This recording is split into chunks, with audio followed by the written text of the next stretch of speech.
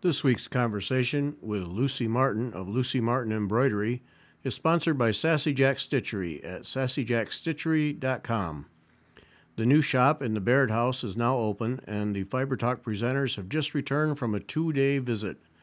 If there ever was a destination shop, Sassy Jack's is it. The shop is beautiful and filled with a wide range of charts, threads, and linens, along with an excellent selection of notions. It has a ton of character and is an absolute treat to visit. Make plans with your stitching friends this summer to visit Sassy Jack Stitchery. Not only will you enjoy the needlework shopping, but the surrounding communities are filled with artists of all types and a wide variety of unique and excellent restaurants. All of it is set in the stunning Smoky Mountains. In the meantime, Kim is offering mini charts at cost or below cost clearance prices. She has recorded several live shows in which you can see all of the sale charts. Take advantage of these unbeatable prices before the charts are gone. As always, you can shop for all of your needs on the website at sassyjackstitchery.com. Thanks to Sassy Jacks for sponsoring the show, and now we get to learn about the talented Lucy Martin.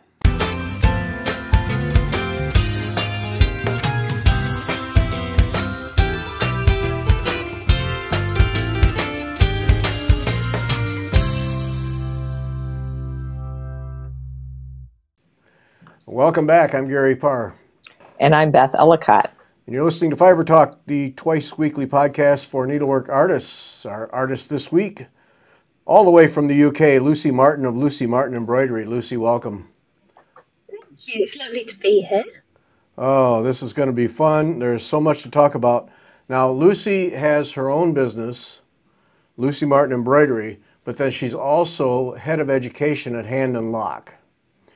So today we're going to talk about Lucy, and then we'll come back in, 2, 3, 4, 5 weeks, something like that, and Lucy's going to help us better learn about Hand and Lock, what they do, how they do it, what her role is in the education end of things. So we'll get another show with Lucy coming up in the near future just about Hand and Lock, which will be equally fascinating. But for today's show, there's so much about Lucy that we wouldn't be able to get to Hand and Lock for more than 2 or 3 minutes, and that's not right. So, so we appreciate that, Lucy. That's going to be fun today and the next time. So much to learn. Definitely, it's a pleasure. Yeah. All right. Now, started embellishing clothes when you were a child. So were you the really cool one in school who always had the neat-looking clothes with the extra little things? Definitely not. I think it sort of came from my mum. So my mum did a lot of she used to work and do bridal dresses, prom dresses, things like that. And when I was little, I used to sit and watch her make these ladies who came in with like no makeup on and they hadn't got their hair done and they were there in like jeans and a t-shirt, like a little bit scruffy. And then they'd leave my house and look like princesses because they'd had their glam squad in and they looked beautiful. And I looked at them and thought, that's what I want to do. I want to make people feel like that. I want people to leave whatever I do and I want them to feel like they've got a bit of magic and they've got a bit of something in there. And I think I definitely wanted to sort of look at how I could then start doing that and how I could then sort of have that within my career, my practice at 5 years old. And I then started to then explore like textiles, and I got a GCSE in textiles, and then was sort of exploring the tailoring side of things, embroidery side of things, and then really knew that I wanted to basically spend my life making things sparkly. So that's what I do for a living now. It's so interesting, though, that you know that when you're a child and all the things that we all go through as we grow up, that stuck with you. So that emotion, really an emotional drive then. Definitely. And I think it's more, I'm attracted to like sparkly, pretty things. And I think with kind of my practice, I definitely think that it stems from, I've always loved it. It's never been a question of, is this the right thing? Isn't this not the right thing? And I think I've always sort of known in me what I wanted to do. And then I went to the Royal School of Needlework on my degree open day. And I was only 14 and I walked in and there was just that like intangible feeling of like, this is it. Like, I don't know what it is, but this is the thing that I want to do. And I remember walking around with my parents being like, I honestly can't do anything else. Like, this is what I want to do. And I went for my degree interview and was thinking, well, if I don't do this, I actually don't know what I'm going to do, because I really, really want to do this. So I'm really glad they let me in. So that first time you went in, was that at Hampton Court? It is, yeah. So you literally study in King William and Queen Mary's apartments. So obviously very intimidating for a 14-year-old girl walking into Hampton Court. Yeah, just a little. Right. Yeah, it was but it was amazing. And obviously you walk in and it's completely different to any university experience or any kind of college experience that you can get, because you literally study in the grounds of a palace, and you in the apartments, like your view is of the Privy Gardens, that are just the most beautiful landscape gardens ever. And you're walking into university behind people dressed up as Henry VIII and Anne Boleyn, and it's all just normal. And I remember one of the days, one of my uni tutors, I was like, I'm going to be late. She's like, what? Why are you going to be late? I was like, because there's a guy dressed up as Charles II doing a book signing, and I can't get through. And it's one of those things that just becomes completely normal.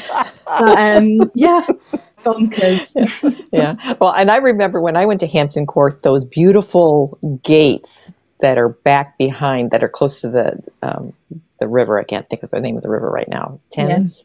Yeah, the Thames. Yeah. And I remember thinking, this would be beautiful to do in gold work. At the time, I wasn't doing gold work, but I thought, ooh, those ornate gates. Definitely. It was actually our first year project, so we did a lot of study on heraldry and the kind of very regal side of embroidery. And that was our first year brief. So I remember standing outside those very gates with a little notebook in the freezing cold rain, drawing the unicorns and the rampant lions and things like that. And that was sort of my first experience of heraldry. And where I work now at Hand and Lock, which I'm sure we'll talk a little bit more about, is that kind of heraldry is so significant in what I do now. We're a royal warrant holding company, so I think that was my first ever experience of it. But yeah, all those motifs, the beautiful kind of grandeur of the palace it's the best place to study, in my opinion. So when you go, 14, you go to the Royal School. Obviously there's intimidation there, I'm sure, everywhere, just because of your age and what you're entering. But from a needlework perspective, were you able to dig right in, or did you feel like you needed to scramble? I had no idea. So prior to going to the Royal School of Needlework, I think there's this perception that you should go on the degree program with all this experience. And I had done some embroidery, like I'd sewn a couple of beads on here and there, and I got a bit of experience. But it was very much what excited me about it was the fact that I had no idea how to do any of it. And you look at it and you go, that is stunning. That is like proper like artwork. I have no idea how to make that. And I think I can, but I have no idea how to. Uh-huh. And I think I remember walking around with my dad, and I feel like my dad is quite a kind of, he sort of has very strong opinions about things. And he was like, this is really cool. And I always think that if he thinks it's cool, then it must be. But I remember seeing there was a goldwork dragonfly, and it was all done in cutwork. And I was like, I've got no idea how to make it, but I want to make it. And I want to be here, and I want to learn and immerse myself in this environment and be surrounded by people who also want to be learning the same thing. And the tutors are just amazing. And you're supported on this wonderful journey over 3 years, sort of learning not just the technical stitch, I think is really important as well. So you don't just learn the technical side of things, you learn how to design, who you are. It's like a whole process over the 3 years that gives you a fully holistic view of what embroidery is and what embroidery is in the industry, how to then take it forward. And yeah, it was honestly wonderful. I cannot recommend the degree program at the Royal School of Needlework enough. Yeah. Well, I've said this more than once, that talking with people who go to the Royal School and get any kind of certificate or degree, by the time you're done, one thing you know for sure is whether you like embroidery or don't like it, because of what you have to work, from what we've learned, what you have to go through to get a degree or a certificate. I mean, it's pretty extensive. And if at any point you don't like it, you're going to learn that. Yeah. Right. Yeah, exactly. And there are a few techniques here and there that I will never touch ever again because I hate them so much. And it's learning every single embroidery stitch. You're going to come across some that you're just like, I never want to see that ever again in my life. And there are a few techniques. I remember that silk shading was a particular one that I thought, never again, never, ever, ever again. And we did the stitching samples, and I just didn't get on with it. And then I think it was my February of my second year, and I said I basically used to work all of my holidays because I wanted to get as much industry experience and wanted to work out exactly where it was that I wanted to position myself in the industry. And I did a weeks long internship with Catherine Walker. They're a private couturier. They do lots of kind of work for the royal family. And we were doing an outfit for Ascot. So we were doing a kind of a suit jacket and this hat for Ascot. And I walked in on the first day and they said, we want it all to be silk shaded. And I was like, well, I either turn around and go home and just tell them I can't do it, or I get my act together and make sure that I actually can do it. And they sat us down for the first day. They were amazing and gave us so much creative freedom. And I was only like 19, 20 at the time, and they gave us full creative freedom like how we were going to create the pieces. And it was just me and one other girl, and we silk shaded the whole front of the jacket in 4 days. Yeah, it was really really amazing. 4 days. Yeah, it was really, really full on, but it was amazing. And ever since then, I've loved silk shading, and I love the kind of artistry that comes with it. And that was what I ended up using for the majority part in my final collection, which I think is really interesting because you're given these techniques, and it's like, well, you can use it if you want to. And some of them, like I say, I really didn't get on with. But I think with silk shading, it was one of those that actually the more I did it, the better I got. And then my final collection was then full of it. So, yeah. Oh, 4 days. Wow. I know. It's very busy. Wow. I'm just so impressed that you're doing this at 19. So look at all you've done in your teenage years when most of us are just trying to stay out of trouble.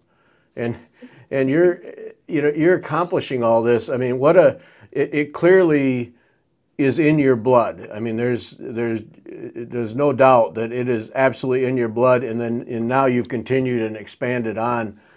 Just so amazing to me because your typical teenager's still trying to figure out, what time to get out of bed in the morning, for crying out loud. Yeah. Thank you.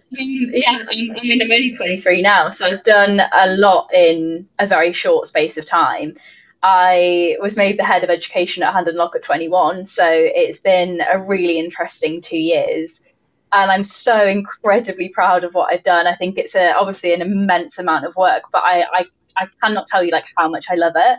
And it's not a case of I'm doing it because I need to get paid. I do it because I love it every single day.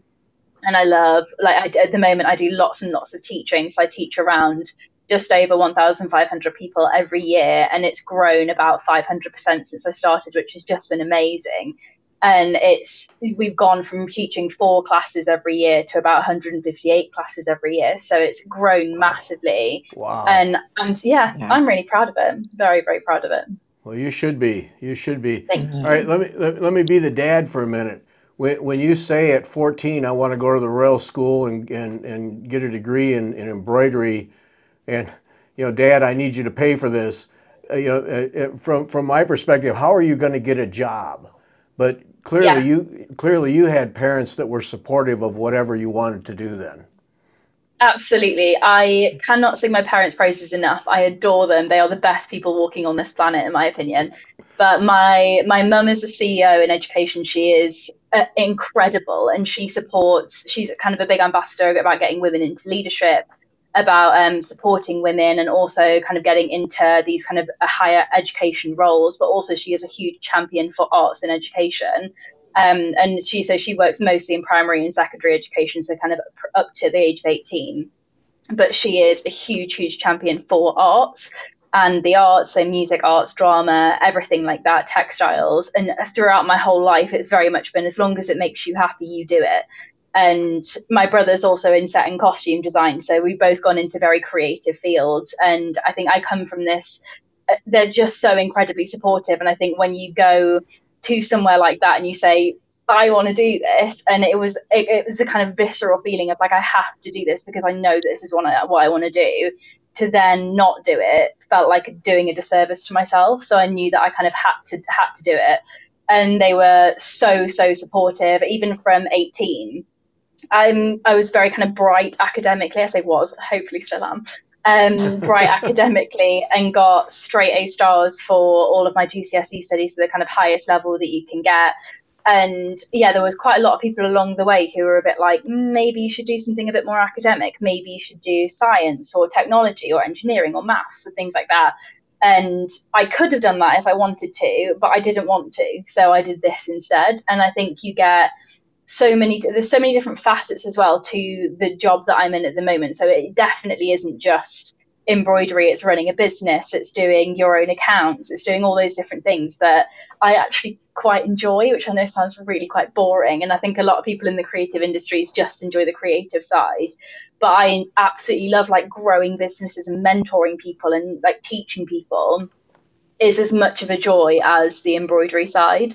So yeah, I hope that answers the question. I feel like it was a bit of a roundabout way. No. Well, it's so interesting because most people we talk to, in their career, we have 10, 15, 20, 30, sometimes 40 years of work to get where they're at. And here you are, 23, and you've done all this in such a compact amount of time, and have your own business, head of education at Hand and Lock. I mean, that's, for most people, that's a 30-year career. Yeah, and my partner often says to me, he's like, just retire now. You've done it. Like, you've done everything you need to do. Yeah. But it's interesting. And it's also interesting that you don't mind or enjoy the business end of things, because that's usually the hardest part for artists to learn, and what holds them back is they just want to be artists, but they need to make some money at it and they don't know how. So you've been able to merge the two and make it fly. Yeah, I think I really enjoy that side of things, and like how you build something from the ground up, like how are you multi-layering a business, how are you marketing, how are you doing all those different creative things. Like I've grown my own social media account, I've grown my own mailing list, all those different things I find really interesting alongside, which I know I'm very, very grateful that I do enjoy all of the kind of aspects of it. The nitty gritty of the accounts I find quite difficult, because I feel like, I mean, that's everyone, I think. But yeah, I absolutely love it. And I think the main thing that I love is kind of growing communities of people who appreciate stitching, appreciate fine arts. And I think there are so many different facets that I think it's quite easy, I think, when you're in the creative industries to get stuck in, like, I just do embroidery and I just do this. Whereas the nice part about my job is that I get to do, from 1 minute I'm making an outfit for a chihuahua, the next day I'm doing the inside of a private jet, the next day I'm growing a community of students, and the next day I'm teaching at a beautiful museum in London. Like, there's so many different things that you get to do that there isn't any opportunity to ever get bored, which is wonderful. Yeah. Right. So go ahead. So is this the reason you started doing a mentoring program? Because you have like Yes. Yes. So I think the kind of thing that I felt when I left university was that I was a bit like, oh, what now? Like, what do I do now? I've just graduated. I have a degree in hand embroidery. That's all well and good, but how do you do anything with this? So yeah, I've set up the mentoring program to help individual artists actually get into the industry. So how do you approach clients? How do you do invoicing? How do you work out what an hourly rate is? How do you do all of that kind of thing? And also things like portfolios. Like, I've been in interviews with lots of different, I've seen so many portfolios that there are certain things that you look for, and then you see individuals' portfolios and you just go, maybe tweak this, maybe tweak that. And covering letters, CVs, how you kind of approach an interview, how you talk about your work, all of those different things is so multifaceted in terms of like what you actually need to do to present yourself as an artist, that I want to give people the things that it's taken me ages to work out how to do. So that's kind of where the mentoring session comes in, and it's amazing. I've had a few different clients now who are coming back multiple times, so that they're kind of, we're working on building a website, and then we'll work on building a mailing list, and then we'll work on building a social media platform. So there's all these different focuses that you can have. And yeah, I really, really enjoy it. I think that kind of individual one-to-one mentoring, as much as I love the teaching, I also love that side of it as well. Yeah, it took you ages. Yeah, 5 years. Okay. It's the, like, you know, the difficult things that you think that was really annoying for me to sit and work out how to do that. And it was like, it's like trialing 3 different website providers. Oh, one was much easier than the other. This is the one that I would recommend, maybe. Like, it's all those little things that you think it takes you time to work out every single little bit. And I think that having someone go, this is everything that I know, tends to kind of help people out. And I think with especially with mentoring other artists as well, it's also nice to have a bit of a back and forth and to have a conversation with them about their experiences as well. So I'm learning through the process as well. Right. All right. This is intensely self-made. Other than your parents, is there some mentor in there that is kind of your guiding light? I wouldn't really say so. I think my mum. I think my mum is and my dad. But like, my mum is, I gotta say that, otherwise they'll chat at me. But my mum is absolutely wonderful in terms of kind of career progression, career support, and just being there. And I think her being such a role model in my kind of, as I grew up, she is like, works with the government. She like doesn't take no for an answer. Like, she's just like, this is what's going to happen. Kids are the most important thing. Getting kids into art education is the most important thing. And I've seen her talk to kind of like members of parliament, and I've grown up with thinking that that's normal, having a extremely powerful, incredible, inspiring woman. She's my mum, so if she can do it, I can do it, is my logic. And so that's kind of right. Growing up in that environment where you're surrounded, and my nana is also absolutely wonderful. So you're sort of surrounded by these women who are just amazing, and it's sort of like you can't then not build something yourself, because if they can do it, I can do it. It's in my genes. So yeah. Well, Beth, how many times, has it been the environment that has made is so key to making these people successful, these artists? Time and again we run into that. But this is intense. This is quick. right. The creative spark that's there, and then the encouragement. Sometimes it's just, you hear a lot of times. Well, I know I heard it. You can't make, there's no way to make a living out of, being an artist or doing that. You need an engineering degree. You need a science degree, and I think people forget how those degrees too are creative, and you need more creativity, and we need them in the schools. We need that to be taught. Absolutely. And the arts and crafts is a massive sector of the economy. And I think a lot of people forget how valuable they are. And there are so many different things. Like, I work with a wonderful charity called Quest, who work with individual makers. And there are people who do like taxidermy and sign writing, and they paint on the side of boats, and they do the stone masonry in Westminster Abbey. Like, there's all these different people, and everything has to be made. So it will be made by someone. And there are so many different kind of individual artisans and craftspeople who are making and doing incredible things. But I think a lot of it, especially with kind of secondary education, is that people just can't see it. Like, you can't see, if you're not shown the fact that someone who can do stone masonry and stone carving for Westminster Abbey exists, why would you know that that's a job? Why would you know at 14 that that's ever going to be a job that you can do? And I think I think my mum was interested in textiles. That's kind of how I found out about the Royal School of Needlework, and how I definitely am where I am today. But I think it is all about seeing. If you can't see it, you can't be it. So you need to be able to actually see people doing the job that you want to do. And I think there's this preconception with embroidery and textile craft that it's like, oh, my grandma used to do that, or it's not cool. And I'm like, I've made something for Beyonce. Like, it is cool, I promise. And I think there's a lot of that kind of, it is very cool. And yeah. And made something for Beyonce. You can do it. Yep. My wife and I were having a discussion the other day of, where would you be if kind of thing. And I grew up near Flint, Michigan, which is automotive manufacturing. And everybody graduated from high school, went to the factories, put in their 30 years, retired with full benefits and pension, and that was it. And I didn't want that. That wasn't for me. But what we were talking about is just what you've experienced. Is I never had the exposure to these other options because I grew up in an environment where nothing else was considered but going to work for the car manufacturers. And so you start to wonder, what if I had like your mother, contact with her to see these other options, and where would you go with that? And obviously it works for you. I mean, you're blessed to have such a mother, but also an environment that is so supportive, because arts don't always get the supportive environment. Usually artists are ones who just fight their way through no matter what because they're just determined.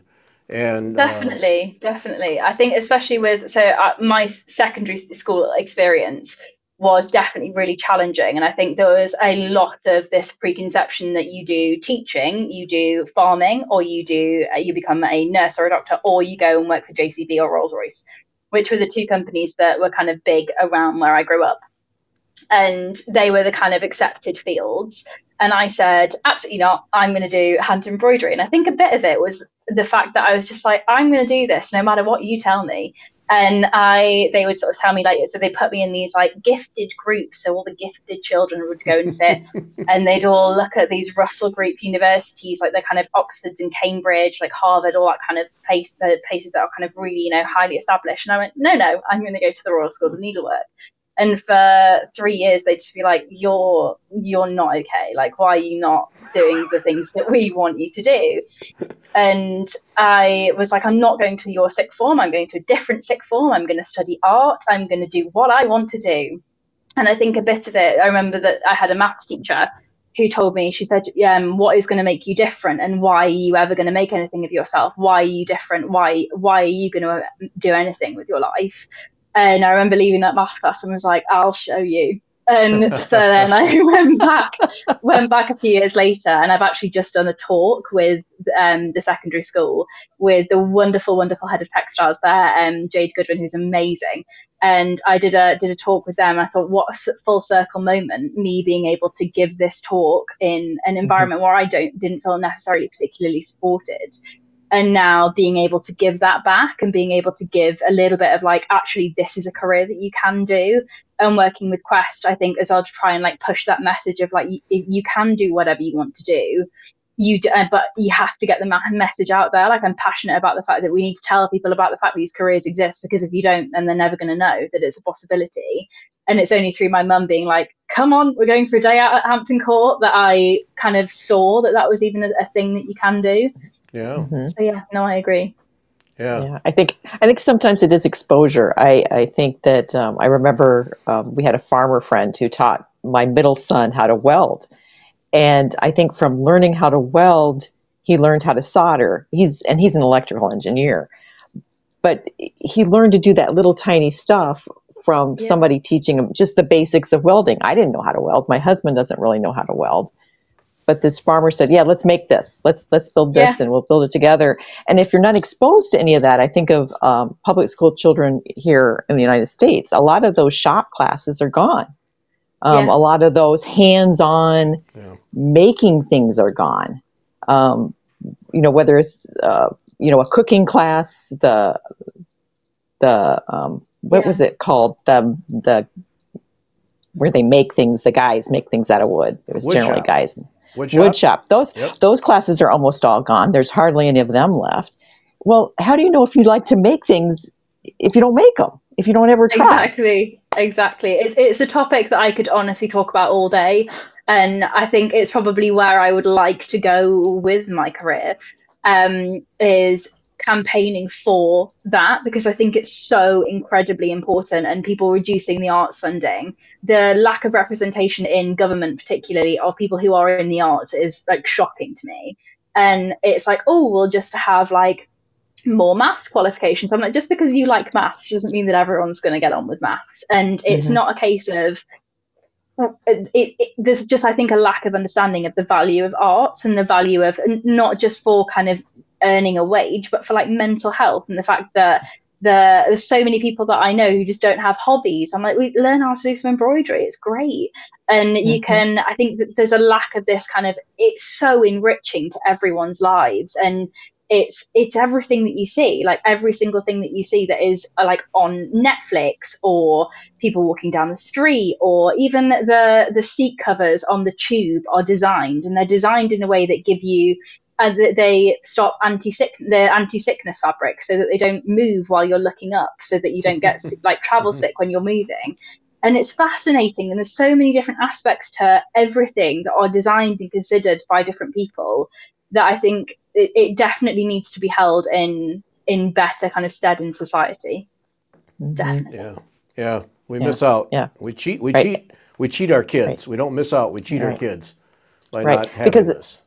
And because they lose that idea, that ability to think creatively, no matter what they're doing. If they're not doing the crafts, the hand, it's you think differently if you can do that stuff. Definitely. And I think so much of business is creative problem solving. And I think when you see it as that, like, you're presented with a problem, you need to fix it. How are you going to get there? And it's often not, well, I just do that and it fixes it. It's often a 5-step process that you have to go through to work out exactly how it is that you're going to get there. And it's thinking creatively doesn't just apply to making a piece of embroidery. It also applies to how are you going to grow a community of students? How are you going to keep people engaged? How are you going to design a mailing list? How are you going to, it applies to everything. And I think creative thinking is so incredibly important. And it's just sort of pigeonholed into this, no, it's an art thing. It's not. It applies across the whole of society. And I think a lot of creative people, there's a guy called Rory Sutherland, I don't know if you know of him, but he does a lot of kind of creative thinking around, if you give a creative person a problem versus someone who is kind of very solution focused, they will come up with completely different suggestions to like a problem. So it's fascinating how I think you need both sides. You need the analytical brain, the kind of very maths and science technology focused brains, as much as you need the art focused brains in there, because you get both sides. That's my opinion anyway. Yeah. Yes, absolutely. Absolutely. No, it's very true. And now you take me back. I'm a magazine editor, have been for 45 years. And this is not going to come out right, but I'm just going to say it. The best staffs, as a chief editor, the best staff I ever had was all women. And the best staffs, editorial staffs that I've had, have always had at least half women. And I've always believed in that. I got to a point where I intentionally hired women and made sure they were part of it, because it brought in a different perspective and a different view. And often it was the creative part that a bunch of men just couldn't pull off in general. And I always felt that I had a better magazine and better content by having a mixture of male and female, because of the different perspectives you bring. Same as with an artist and being able to be creative, think outside the box. I hate that phrase, but it really is that. Yeah, definitely. It's all, rather than lockstep, I do math and get out of my way, I'm going to add these up and it's going to come out. There's in the real world, there's just so much more to it. Definitely. And I think working with different creative brains to solve one problem is really important. And working with people, I'm a strong believer that you should always work with people who have strengths where you have weaknesses, so that you can build a stronger team overall. And I think a lot of people think that when you're working with people, you should be working with people who are kind of strong in the same way that you are. Whereas if you're kind of saying, okay, actually, so we have a wonderful designer at 100 Knot called Suki Buzzacott. She's amazing. And she is like far beyond anything that I could do in design. I think she's absolutely incredible. So I'll work with her to do the design. Like, I'm not going to try and do the design. I can't do it better than her, and I don't want to try. Like, I respect massively that she has skill in that department. And I think working with people and working with different skills and working with different brains to solve a problem. I think that's what I at Hand and Lock I find really interesting, is that when we have a problem or we have a design, it's very collaborative, and it's a very like, okay, we're making this jacket for this client, or we're making this hat for this client, whatever it is. It's a very like, okay, how is this going to work with embroidery? Is this realistic in the time frame? Is this going to be? And we work across the whole team, and we'll get everyone in on it, so that it's never like, okay, this is one person's idea from beginning to end. It's always a sort of collaborative experience, which is really nice. Well, but see, that's another, in your case, to your credit, but something that's so difficult for people is basically set your ego aside and focus on where we have to get to, not where I have to get you. Exactly. And it's so important. And I think there's like, you don't have to be amazing at everything. No one's going to be 100% amazing at everything. It's just not realistic. Right. But working with people who are talented is such a privilege, and working with people who are really, really good at what they do brings you up, and it makes it like challenges you, and means that you then become better as a creative, become better as a person. And I think it's invaluable. And I think there's this like, well, I have to do everything. You don't. Like, you can work with people who are incredible at what they do. I can design. Suki's like off the charts, so I'll work with her. So, Yeah. Right. Yeah. Right. Yeah. Right. Yeah. All right. You finish at the Royal School. Now you got to make some decisions. How did you go about that? Did you have a path by the time you got done at the Royal School, say, I want to start my own business? Or was it Hand and Lock first? Or how did you play that game?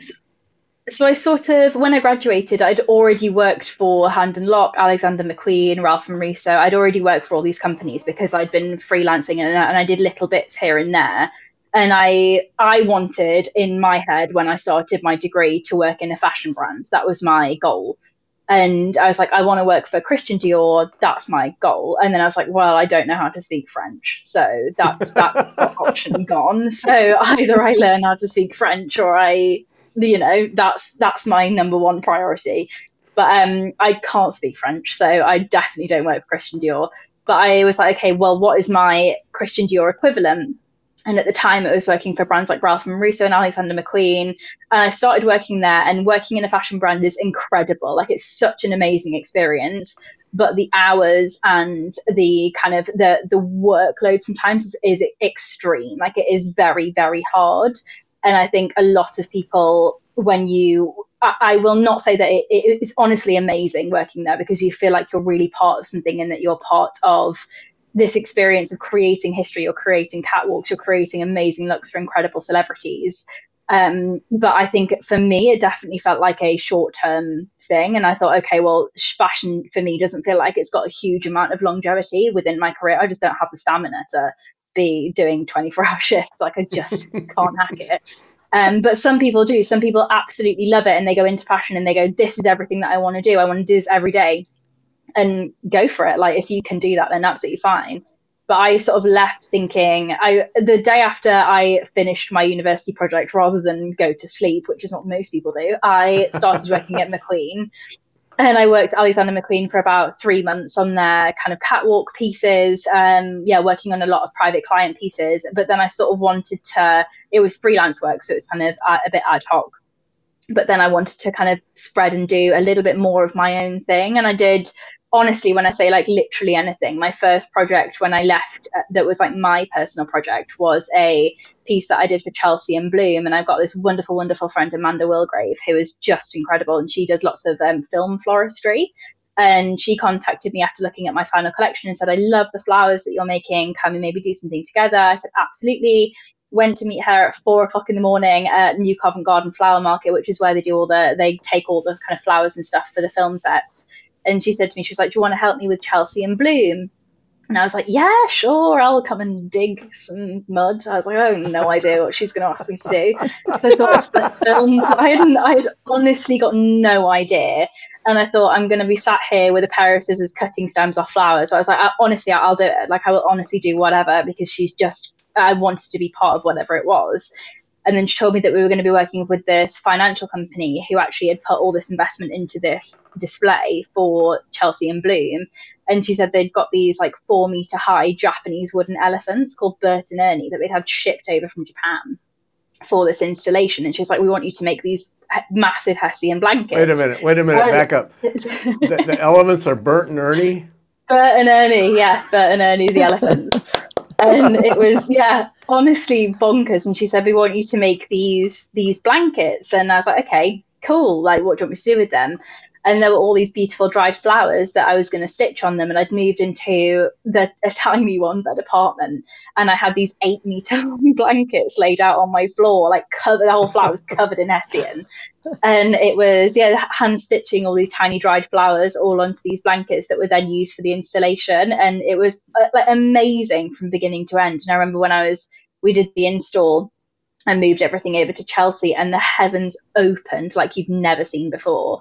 And yeah, there's like just pictures of me like a little drowned rat stitching these last little bits onto this blanket. But it was one of those things that I never thought that I'd end up doing that in my life ever. And it was just great. And through her and through the projects that I did with her, I then met Charlotte on Instagram, who I now work with a lot. She's Rediscovered By, and she does lots of beautiful print work. And I work with her now a lot doing installations. We've done pieces for stately homes like Burghley House. We did a really beautiful reupholstery of a Chippendale chair, and there's so many amazing projects that kind of came from that. And I think a lot of it is just like, when you graduate, my main advice to anyone graduating is just say yes. Like, if there's a project that comes up, just say yes to it. Like, you just never know where it's going to take you.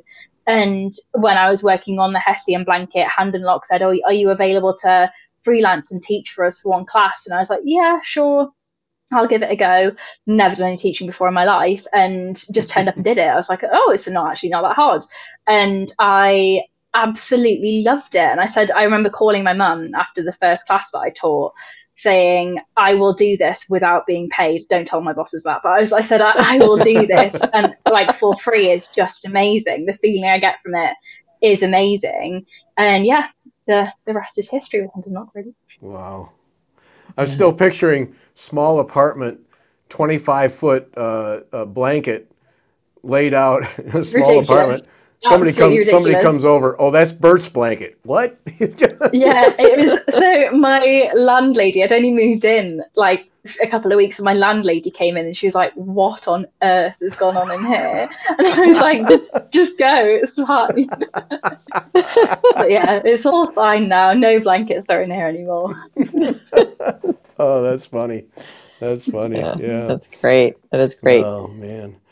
So Charlotte from Bespoke Me, you do collaborations with her, is that? Yes, yeah. So she's from Rediscovered By, so she runs her own brand, and she basically creates the most beautiful, beautiful prints. And I work with her. She is the most wonderful woman, I cannot tell you. And she creates these really stunning kind of illustrated works. And she also does flocking and foiling. So she does kind of interior embellishment. And she has a number of amazing clients. She's just done a collection with Knots rugs. So she's actually transferred her prints into rugs, which are the coolest things ever. I'm trying to nab a free one to see if they've got one going, because they're just stunning. But yeah, she does a lot of the kind of the beautiful print work, and we do embroidered wallpapers. And with her, it's that similar process of the creative problem solving, like with her print that she designed for Burghley House. The Burghley House is like a beautiful National Trust stately home. And so she designed the print that was based on the wildflowers of Burghley's meadows outside Burghley House. And then the colours of the flowers are the butterflies, the endangered butterflies at Burghley House. And then I embellished on the top of it, and then it was upholstered into the chair.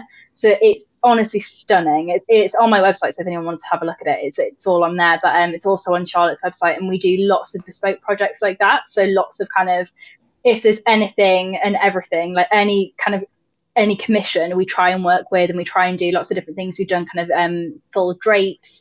I'm working with her at the moment with developing a Hand and Lock diploma where we're going to teach the skills as well. So you can teach the flocking, foiling, and she also does silk painting. So we're going to do a brief that's inspired by Impressionism. So you're learning how to do Impressionist painting, flocking, foiling, embroidery, embellishment, and everything else, all in one unit, which is wonderful. So yeah, she's probably one of my closest friends in the industry. She's absolutely wonderful, and her prints are just stunning. And we've exhibited together at Chelsea with and we've done like cushions and things. It's wonderful. Yeah, probably my favorite collaboration that I've done, I'd say. At the top of your prospective student list, put the name Beth Ellicott, right, first slot. I just, I can tell right there. Yeah. My mind is going. I'm thinking, okay, blocking and foiling. That's Gustav Klimt's work with all the gold work. I'm thinking, ooh, yeah, okay, yeah. Yeah, not good. well, Lucy, we'll pause while you go write Beth Ellicott right on the list. Because you just write me right on top. Just put me on there. Yep, you have one. You have one for sure. All right. So you've done. You mentioned Beyonce, but you've done work with several celebrities. Is that a more difficult collaboration than what you've been describing so far, to work with people who, well, I operate at such a very high level. I mean, Beyonce, I mean, come on, there's 2 or 3 people in the world who operate at her level. Is that a different thing, or is it the same approach to collaborate? It's always the same approach. I'm not best friends with Beyonce. I haven't actually met her, so there's it's never like a case of most of the time you don't meet the celebrity, you meet their staff or you meet their team. I did actually meet Brian May, and he is the coolest man ever. And I'm very glad. I've been basically brought up on Queen. My dad's a huge Queen fan, and my granddad was a huge Queen fan. I went to see them at Live Aid. So it was very much this is Brian May, it's so cool. And it was, a proper moment when he kind of popped up through the stage. The design was done by Liz Cook and Mafalda, who worked at Hand and Lock at the time, and they created this beautiful design piece with all kind of silk threads and things, and it was for the Platinum Jubilee party at the Palace. And I had the honor of kind of helping kind of blend some of the motifs through over the seams and things like that just before the concert. And I told everyone, I was like, oh, there's this piece, but we've done it for Brian May, it's amazing. But I think in terms of the actual collaboration process, I think some clients, in terms of the clients, whether they're a celebrity or they're not a celebrity, it's the same. And you sort of approach it. Some people are very, very difficult. Some people are very, very nice. It very much depends on the project and the piece. I'd say a lot of people, it very much depends on the kind of project that. So some people come in with like a really clear idea of what they want to have. Some people come in and they go, I want embroidery, and you go, great, can you narrow it down? Like there's so many different types. So you have to kind of pull all the samples out and then show them, and then it's a process from the beginning to the end. So it very much depends. But it's kind of treated in the same way. So sometimes you get more creative freedom than with others. So for example, like anything that you do for the royal family or for the military, it's very strict. There's no creative freedom whatsoever. It's very much like you will stitch this and it will be done for this date and this is how it's going to look. But again, there is that is just incredible as well, because you get to stitch literally part of history, like you're doing stuff for the coronation. It's amazing. It just, every single client, I'd say we treat every single client the same, but the process is very, very different. It's a bespoke service every time. So you're treating every single one as a bespoke kind of service from beginning to end. So that ability to set your ego aside, it pays off for you every time then. Yeah, I mean, I think it's if you can't get like it's you're not the client. Like I'm not Brian May, I'm not Beyonce. Like I'm the person who's creating. My main thing is that I love embroidery. I love the making. I love to do the embroidery, but I'm not like a superstar in the world. Like I don't think that kind of having any form of ego around it is helpful in any way. Like it's a business thing. You're working with someone on a design, you're developing a design with them, and you're helping realize their dreams through embroidery. You're not there to be like, well, I'm really good at embroidery. No one cares if I'm really good at embroidery. I think it's more it's about the client and what the client wants. Yeah, right. We care. Two people care a lot. We do. Yeah. I was fascinated. We're going to run out of time. I hate this every time. Outdoor installations. Okay, you did Ariadne's thread, coronation, outdoor installations. What are the challenges when you know a piece of your work is going to be out in the weather, and particularly UK weather, which is rarely sunny and dry? What do you have to take some extra steps there to make sure that it holds up? I would say if I was going to be paying for it, then I wouldn't use metal threads and I wouldn't use things that were going to tarnish. But I'm obviously not the client, so there's a lot of different things that you tend to sort of work with. So, for example, think for things for the coronation, because they are 2% metal, they are 2% gold. They will tarnish if they get wet, but you just make another one for the next time that there is kind of a ceremonial event. And you can often like dry them off and they don't tend to get too damaged. I think in terms of it also looks really beautiful. I think sometimes when you do get the tarnish effect on there and you do get that kind of the patina when the metals do start to tarnish can look really beautiful. But we do say to clients like maybe avoid using metals, maybe avoid using things that are going to get like, you know, soaked. With Chelsea, for example, it was a very the dried flowers, they were there for like 5 days. It was beautiful weather and everything was fine. But they had like this option to raise this like canopy thing over the top so they wouldn't get wet. So that they're often in situations where if there is wet weather, they'll probably be brought inside anyway. So it's never normally a massive issue. Oh, okay. All right. Yeah, there was just a picture on your website of the banner flag hanging outside. And I thought, oh, all that work and it's just going to pour rain on it. And sometimes it is. So they are actually still hanging outside, and so I pass them on my walk home. They're the Burberry flags that are hanging outside Regent Street, and I do feel a bit like, oh, they're getting soaked every time we walk past them. But they look remarkably good. They look remarkably good for having been out in the wet weather. So okay, well, that's good to know. Good to know. Yeah. Your own personal design work, your stump work is beautiful, to die for. It's just gorgeous.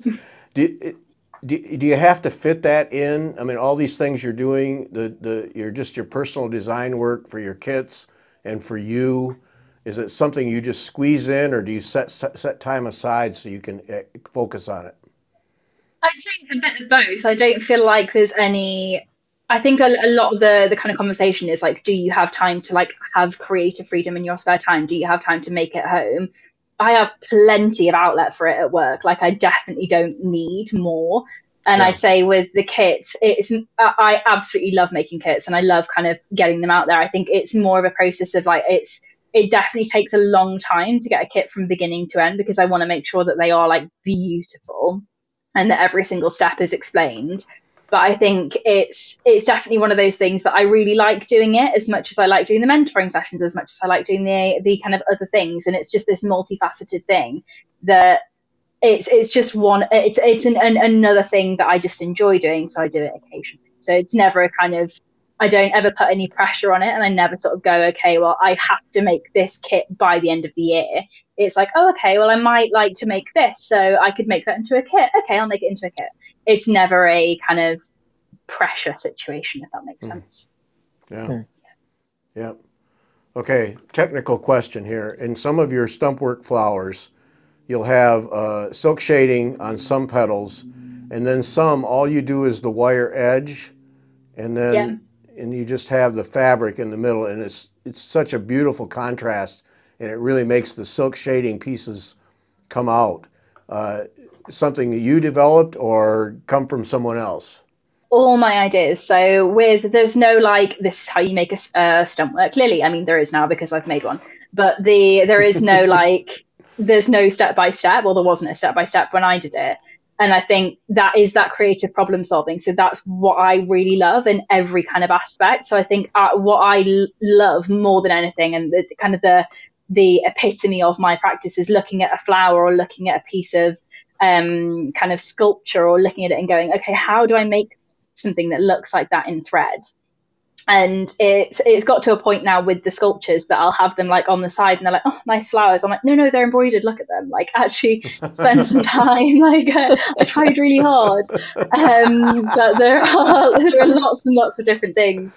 But I think there are so many different techniques in there. So it's not just there's the silk shading, which creates the really beautiful kind of outlines. But I also, within that terrarium that I made for my final collection, there's also handmade lace that I'd actually taken my granddad's drawings. My granddad used to do a lot of drawing. I actually took his drawings, drew them out, and then made lace from the drawings using water dissolvable fabric, and then used a wire edge. There's so many different things that I kind of did with there's like gold work in there, there's passing thread, there's dissolvable bits, there's metal threads, there's all these kind of different things that make up that terrarium. And I think that's what I really enjoyed, is like, okay, you can have like artistic flowers, or you can have flowers that look like real flowers. I think my personal favorite, I think, is probably the lily, because I think it was one of those that I looked at it and went, I think I can make that in embroidery. And then I did, and was like, that looks really cool.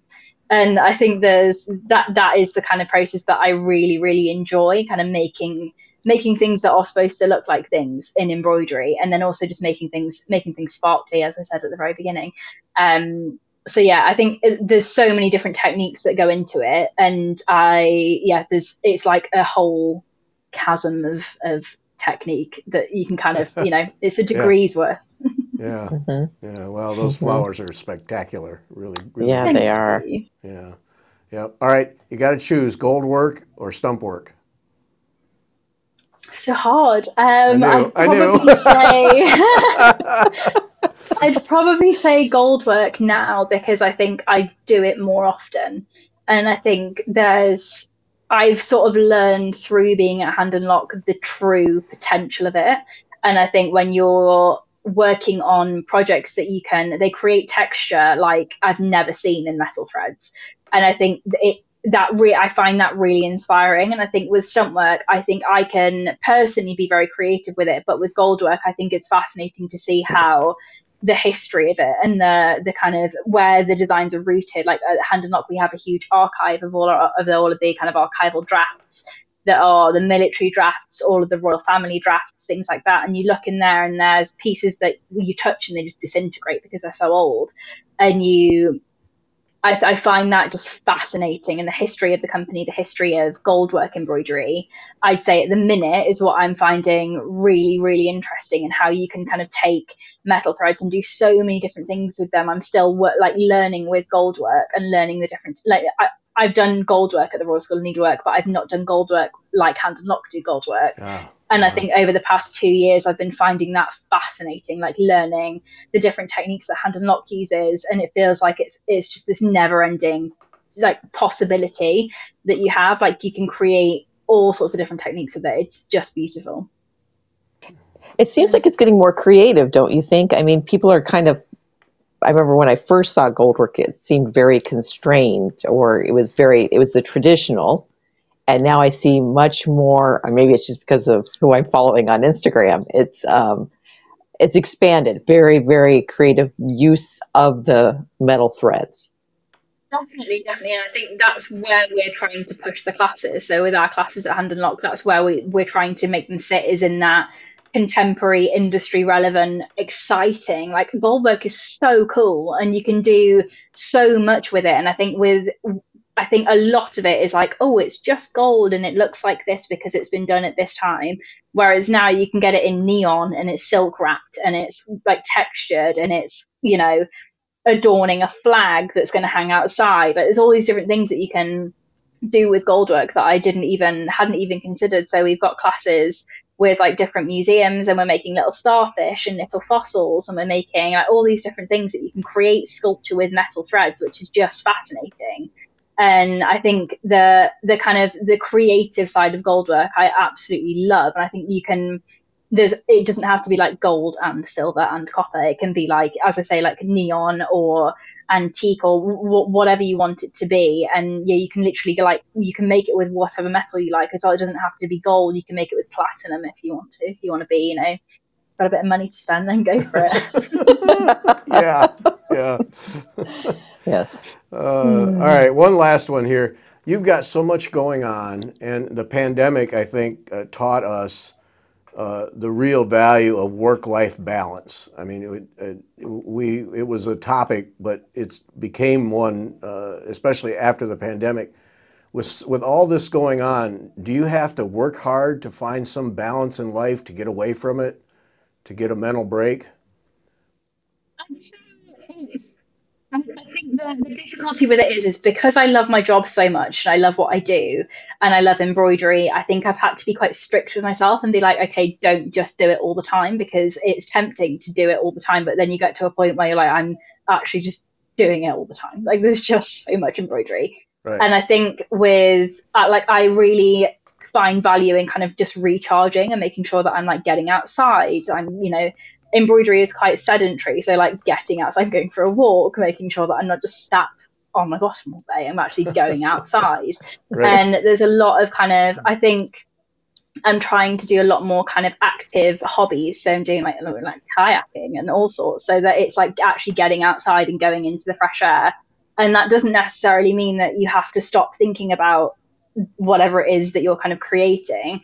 I think the time off is almost more important than the time on, because you actually get the time to think about things and go, oh, actually, that's the solution to this problem that I've been working on, or that's maybe I try this, maybe I try that, maybe I look at this. And I think like I live quite close to Kew Gardens, trips to like places like that where it's just full of inspiration, and you walk around, you might go, oh, actually that picture that I took 3 weeks ago to that place that I visited, maybe I look at that, or maybe, and just like talking about things like I often just like go for a walk with my partner, and we do like countryside walks in Surrey near where we are, and there's a lot of the time it is just that kind of like talking things out and being like, okay, this is what I'm thinking, what do you think of this? And talking to my partner's in finance, and he obviously doesn't tend to do much embroidery in finance, and he loves you went to the other end of the spectrum, didn't you? I know exactly. But it's really useful to hear his perspective on things, because obviously he's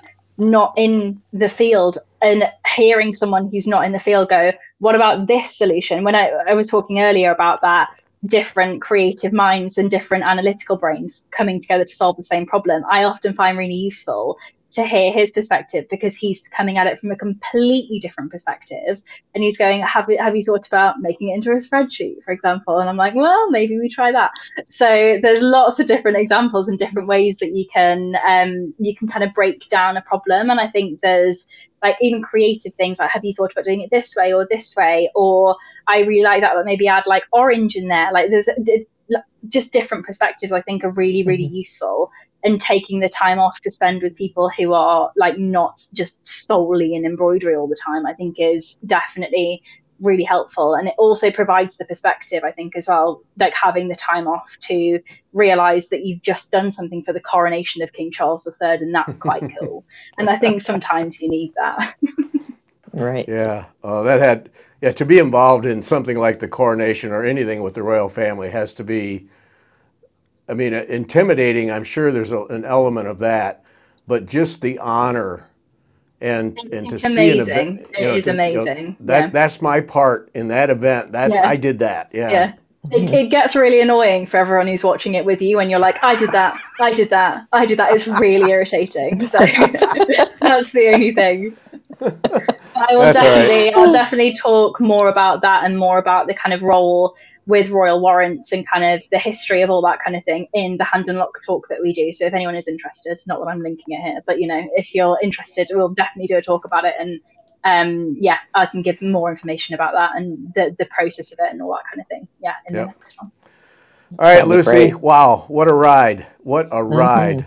Applause to you. That's just Thank you. Yeah, bravo. All right, thanks for your time. And then we'll be back now in just a few short weeks here, and we'll learn about Hand and Lock and all that goes on there, which I'm sure is equally fascinating.